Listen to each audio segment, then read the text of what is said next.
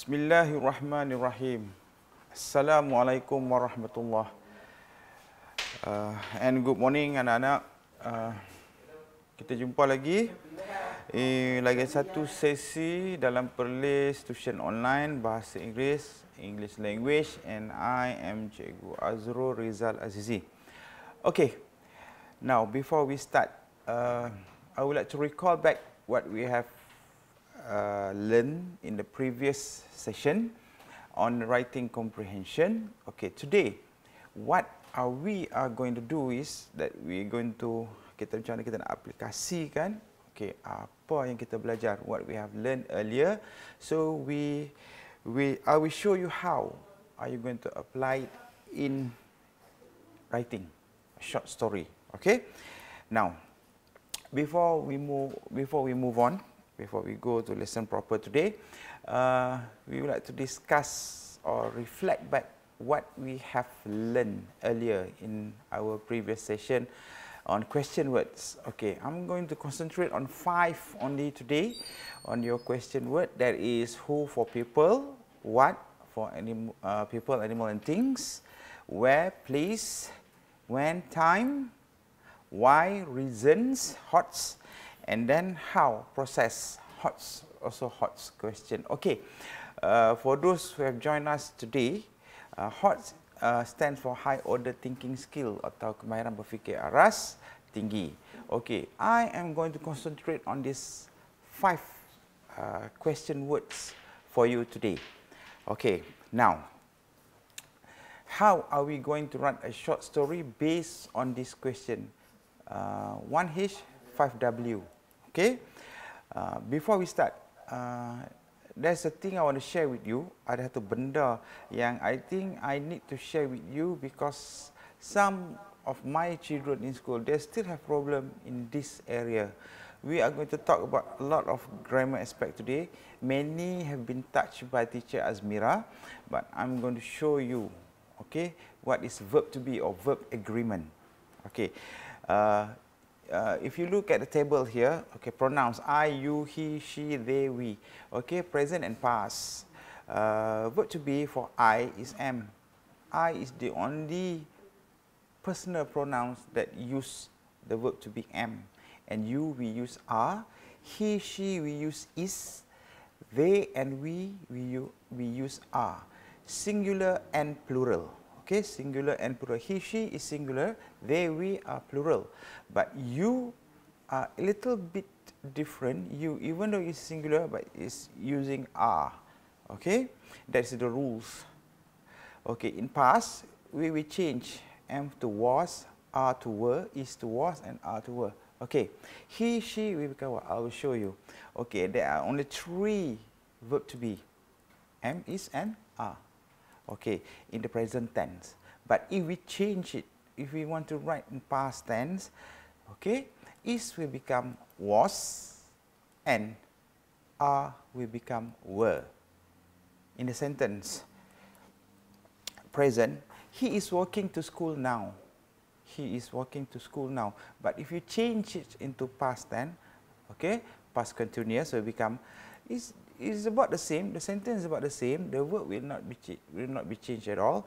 But the verb to be, he was walking to school just now, sebentar tadi. Okay, these are one of the aspects we are going to discuss on how to write the short stories. Okay, one of the grammar aspect in writing. Okay, next. Okay, now we go to lesson proper for today. Now, kalau kita pilih satu tajuk, contoh now it's not too late for me to wish you selamat Hari Raya. Okay, I forgot to wish you earlier just now. Okay, kalau kita nak buat, for example, we want to write a short story on how tangan terkena bunga api, contoh. Okay, sparkles.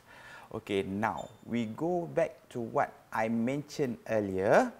Ask questions 5W and 1H. 5W and 1H, the one that we discussed earlier. Okay, if you look at the table there, the spider web, okay, this is one of the way how are you going to write, how are you going to brainstorm ideas and to write down. Okay, we will discuss one by one before we go on how to write. Okay. Ask question 5W1 each that we discussed earlier, the 5W, the who, the where, the why, the when, and the how. Okay? Now, we look at the first aspect, the who. Okay, the who here, that actually we are using it for only people. And it is used, okay, to ask question. And in this aspect of question, you must know articles, pronouns, singular plural nouns, adjective and quantifiers. Okay, I believe that teacher Azmira have touched a lot of this grammar aspect. Okay, this is what I discussed with her. When I teach you writing, she will be touching on a lot of grammar aspects, so you will be able to apply what she have taught you in how to write. Okay, articles, pronouns. Same if you ask the question what. In one of the aspect, what is for object and animals, and it's also will be talking about articles, pronouns, singular, plural nouns, adjective, quantifiers. You need to know all this for you to make you a better writer, a storyteller. Okay. Now we go to actions. In what? You must know tenses. Just now we discussed. Okay, verb to be and verb to have. Okay, you must know this. Okay, if you look at all the green words there, these are the grammar aspect that you need to know to make you a better writer, storyteller, or to make you more how to say, to make you understand, untuk membuatkan kamu menjadi seorang penulis yang baik, kamu perlu tahu semua tata bahasa di sini, grammar aspect. Okey? Kemudian kita bercakap tentang where, di mana. Where. Okey, di sini kita akan bercakap tentang place and locations, tempat atau kedudukan satu benda, dan apa grammar aspect atau tata bahasa that you need to know. It's compulsory for you to know all this. I hope you jot down all the things there and you have to go through. Okay, mana bidang-bidang aspek that you are not very familiar of, you need to do homework. Okay, if you want to write a good story, you want to write a good comprehension, you must know all this grammar aspect. Okay. Selain pada grammar aspect, you must also know a lot of words. Like I say, use dictionary to seek for words, the words that you need to write. Okay, we are Malaysians. It's either you are Malay, Chinese or Indians. But if you are Malay, then you tend to think in bahasa Melayu. Kita fikir dalam bahasa Melayu. So, kamu boleh jot down, brainstorm ideas, tulis satu cerita dalam bahasa Melayu, then you have to change the word. You have to change it into English. You have to look for a proper word to change the word that you need to write the story. Okay? Place and location. You must know preposition of place. Preposition ada banyak. Preposition of time, preposition of place. Okay, yang pertama kamu kena tahu in, at, on, along, dan banyak lagi. Ini adalah contoh. Okay, in, at, on, along. Saya tak muat nak bubuh semua. I cannot fit all the preposition in that column. So, you have to go through. And then, kita bercakap tentang when. Yang 5W tadi. Okay, when, bila. When, automatically when we talk about when, then we are talking about time and sequence. Sequence of a story, time when it is happening. So, yang ini kita akan masukkan juga di sini yang bahasa Melayu say penanda wacana or discourse markers. Okay, kamu kena masuk. To write a really good story, your sequence of the story mesti teratur dan elok. Okay. Kemudian kamu kena tahu preposition of time. Tadi preposition of place. Sekarang ni preposition of time. In, at, on, lebih kurang sama, but the use in the context are different. If I'm able, I will show you how to use it afterward. Okay, and then the other W is Y. Okay, ini yang kita kata banyak pada kebat. Okay, kerana apa? Sebab dia bagi reasons. Okay, dia bagi reasons atau dia akan bercakap lebih banyak kepada hubungan, kita kata cause and effect relationship. Okay, kita akan guna banyak because, for. Okay, cause and effect relationship. Kemudian kita juga akan banyak menggunakan infinitive to. Okay, okay, satu saja infinitive to. If you are using to in a sentence, whether it is present tense, past continuous, or whatever it is, when there's an infinitive to in front of the verb, then dia akan balik kepada root word. Ini adalah basic atau balik perkata akar. Kita tak kata to play, to playing, okay? To play, okay? And then dia ada who, what, where, when, and why. Baik, sekarang ada satu saja H kita akan bincang di sini. That is how, okay? How. Ini juga kebat, kemampuan berfikir aras tinggi. In this part of questioning, you will be dealing a lot on process ataupun distance, measurement, quantity. Okay? Kita akan cakap how much, how long, how far. Banyak di sini. Okay? This is the table that I create, that I did for you. If you are able to jot down, please jot down everything. Okay, bila kita tulis lagi, kita nak tulis cerita, we want to write a story. These are the things that we will deal with. Kita akan berkisar tentang yang ini saja. Okay, spider web ini. Okay, next kita akan pergi kepada how to use all this question in writing your short story atau writing your comprehension. Okay, kita sebut tadi pasal Hari Raya, right? So takkan kita nak terus cerita pasal kena bunga api? No. Kita akan cerita pasal Hari Raya. So I purposely choose this topic because we just celebrate Hari Raya and everything is fresh in your memory. Banyak perkara pasal Hari Raya di kepala kamu. Jadi I purposely choose this topic. Okay, now saya letak di sini, I put here half of the circle of the spider web. Just now ask question. We'll be dealing on who, what, and where. Okay, who for people. Saya ulang sekali lagi. What for object, animals, and actions. And where is for place and locations. Okay, bila kita dapat macam ni, when we have things like this, macam saya kata tadi, do not limit your writing when you do not have the words. You must always have a dictionary on your hand. Okay, by your side, dictionary. Kamu boleh guna dictionary yang bahasa Inggeris Melayu, English and Malay. Okay, in order for you, if you are writing, then you are stuck with a certain words you are not sure of, then cepat-cepat. Okay, seek the word in dictionary and it will not stop you from writing. Okay. First you ask question, who? Siapa? Okay, sekarang ni kita you are not given a words, you are just given a context to write a story about someone yang terkena cerita pasal Hari Raya lah, and orang yang terkena tangan dia bunga api. So in my session earlier, I did discuss when we talk about who, we are going to talk about the main character in the story. Okay, the main character. Okay, I put here Zubir and his family. Okay, Zubir and his family.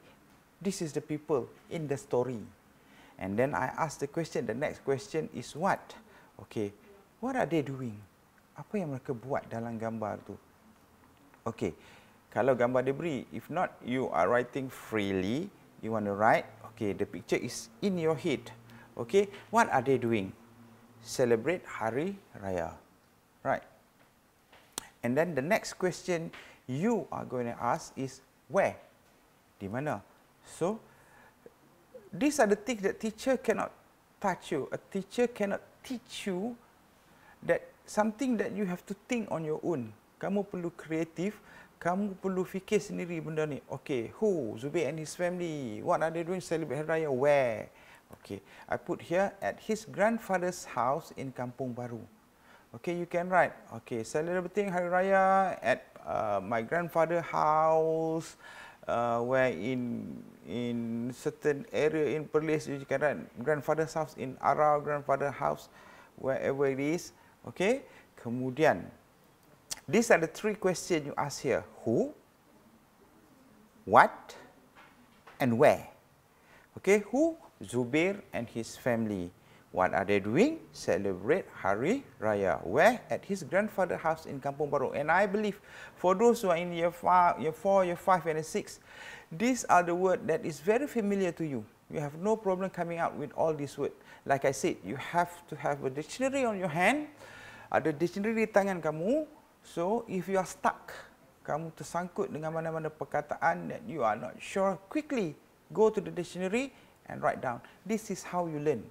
Okay, saya sendiri pun tak lahir pandai cakap orang putih. Saya tak lahir, mum please give me some milk. Kalau saya macam tu, mak saya akan pingsan. Okay, I learn English like you learn. Okay, you have to have a lot of vocabulary and you must have a good understanding on all these grammar aspect. Okay, articles, pronoun, article, kemudian tenses, how to write in past tense, in present tense, you have to learn this. There's no shortcut, there's no other way. You must understand all the grammar aspect. Tata bahasa kamu perlu tahu. Perkataan kamu perlu ada. Okay, kemudian we go to the next one. The next question we're going to ask is when. Okay, I am going to join all these 4 questions together. Who, what, where, and when. So I put it in one slide for you to look at. Ask question when, time, sequence, preposition of time.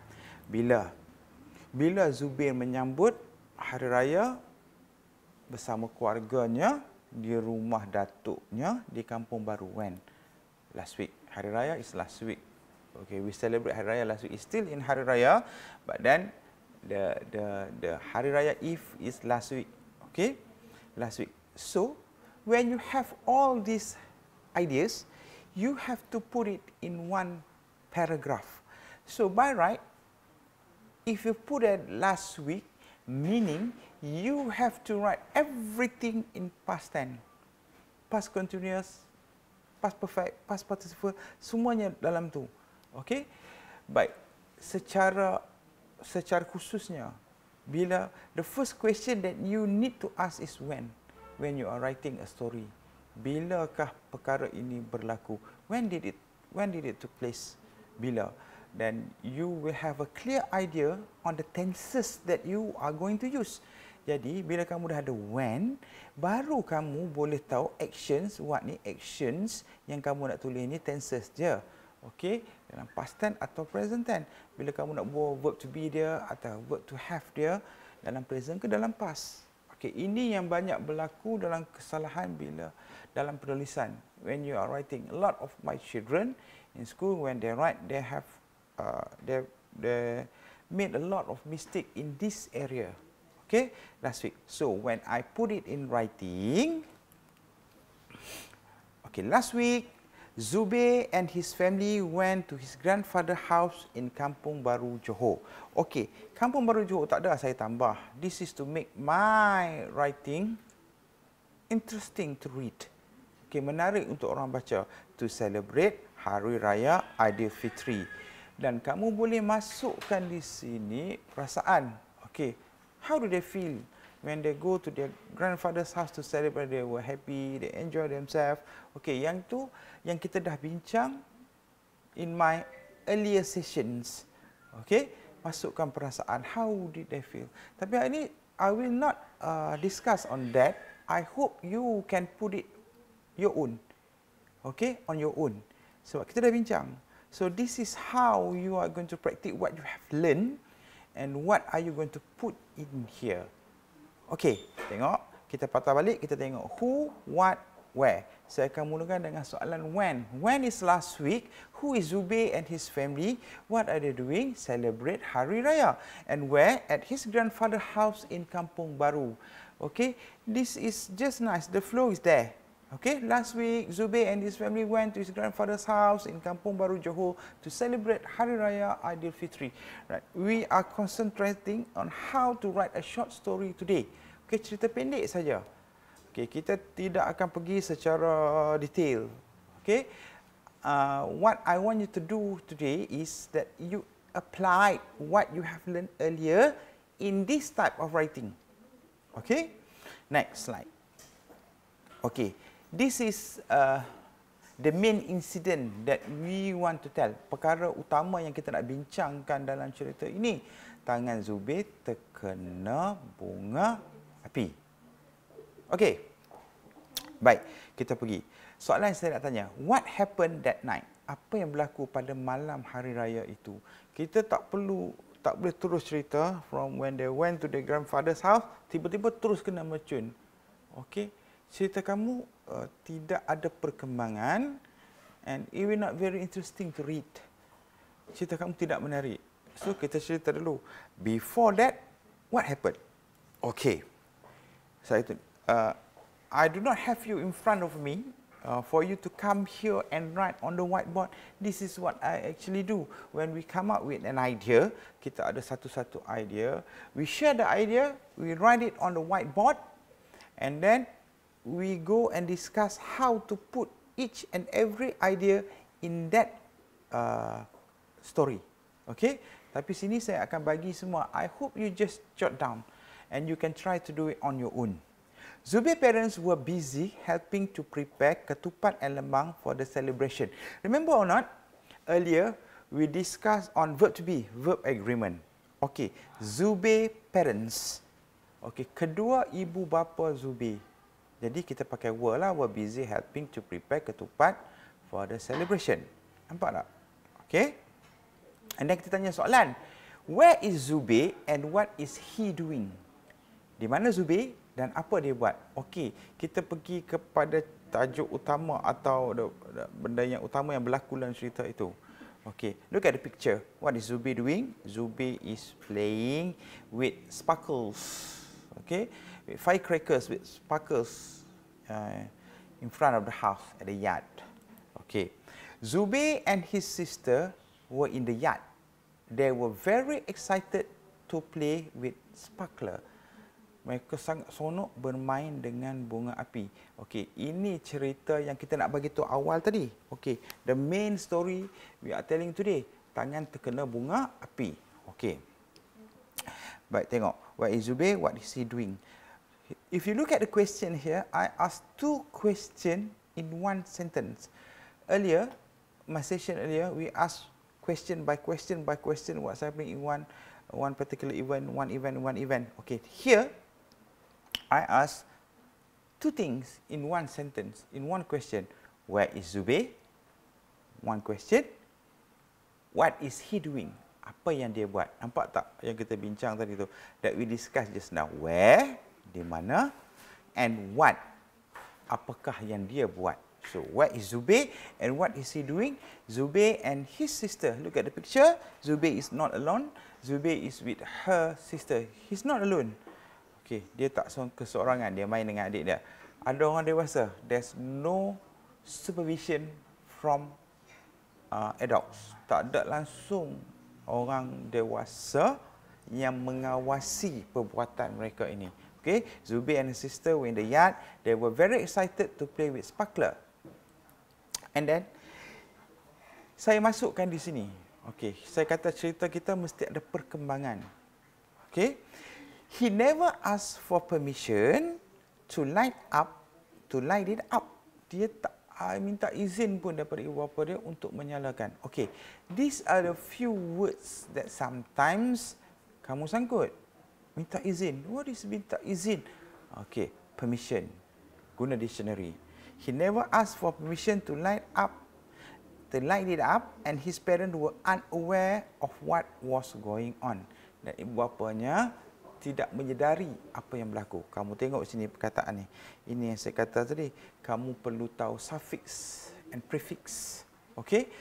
Banyak perkataan. Aware, kita tahu apa yang berlaku di sekeliling. Unaware, tidak mengetahui. Tambah un di depan saja. You have created a new words. Okey. Believe, disbelieve. Okey? Contoh macam tu. Aware, unaware. Polite, impolite. Dia akan jadi macam perkataan berlawanan erti lah. Okey? Dengan tambah suffix dan prefix saja. Okey? Kemudian, his parents were unaware of what was going on. Tidak sedar apa yang berlaku. Okey, saya tanya soalan. Kamu tengok sini. Ask question 5W1H. Ini why. Okey, sini kita akan bincang panjang sikit. Kita akan bercakap pasal reasons, because, or infinitive to. Okey, soalannya. Was it a safe thing to do?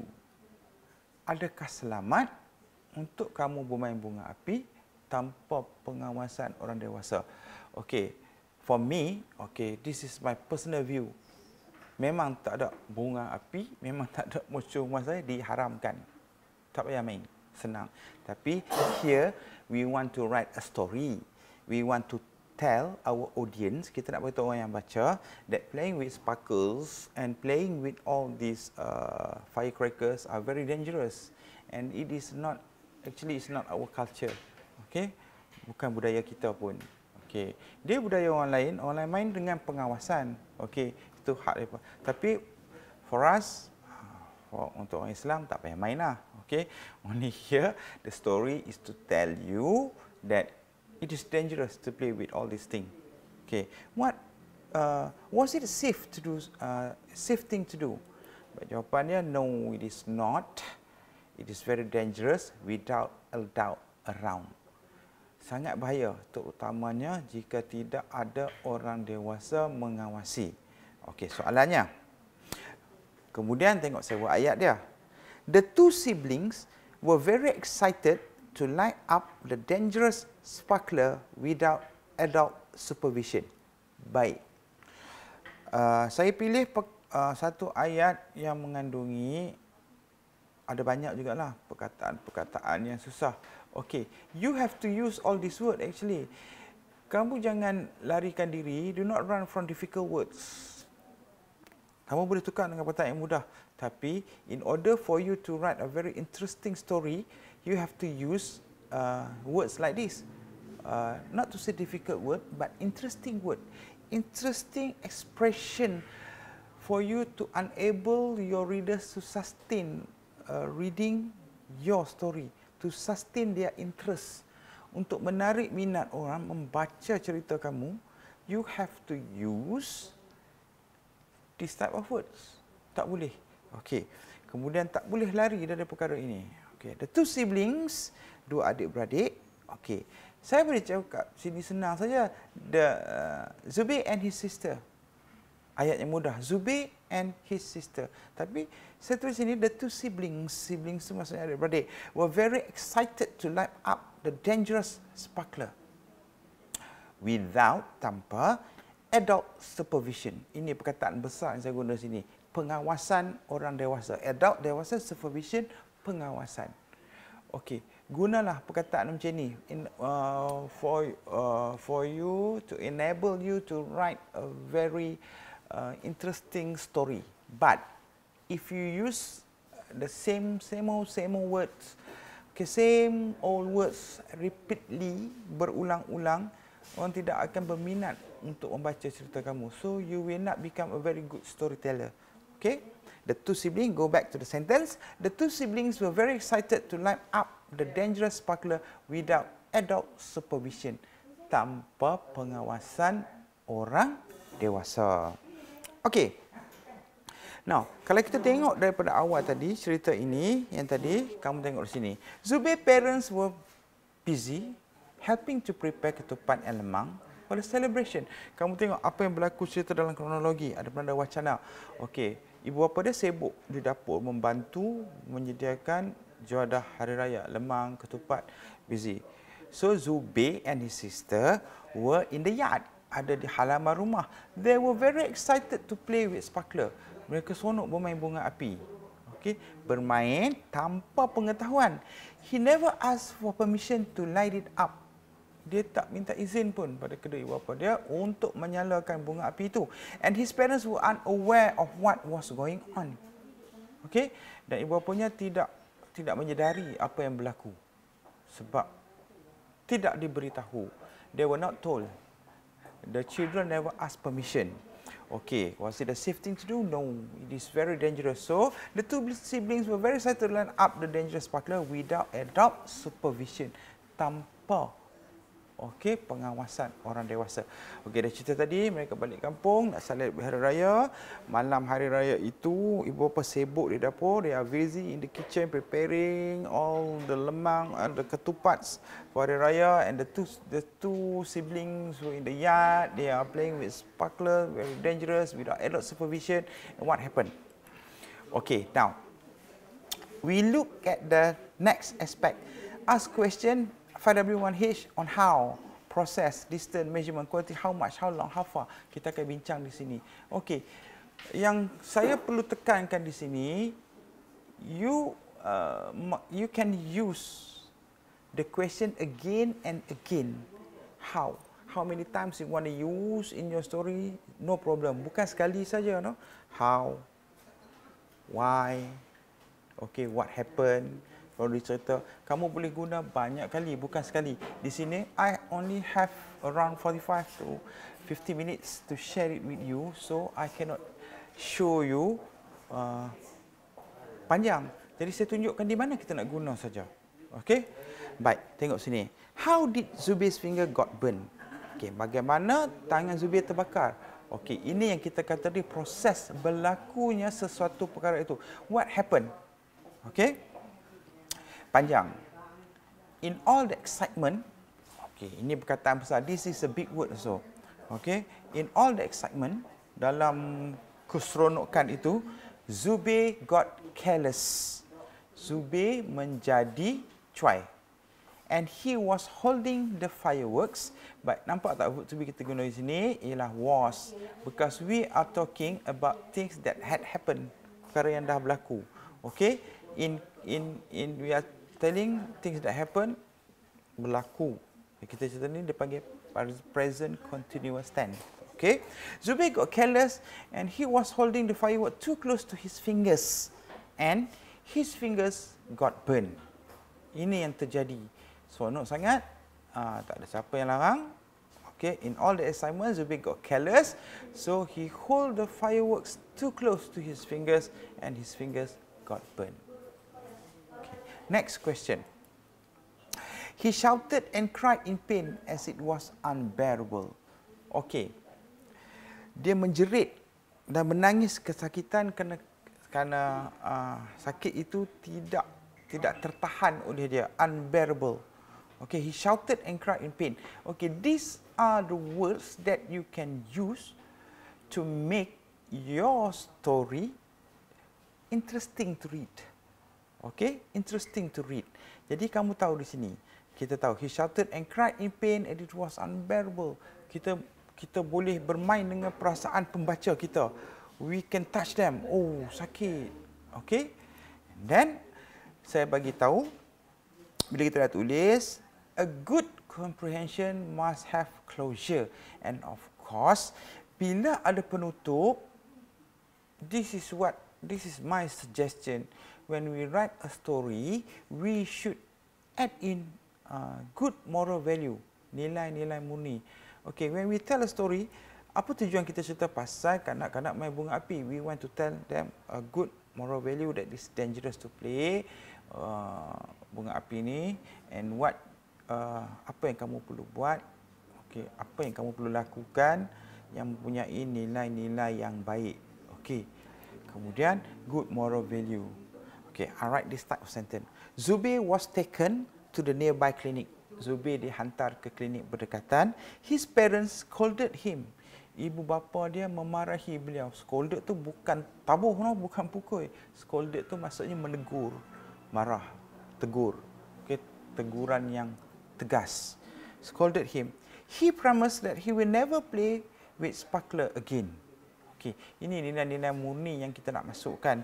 Dia berjanji kepada ibu bapanya dan dia tidak akan lagi bermain dengan bunga api.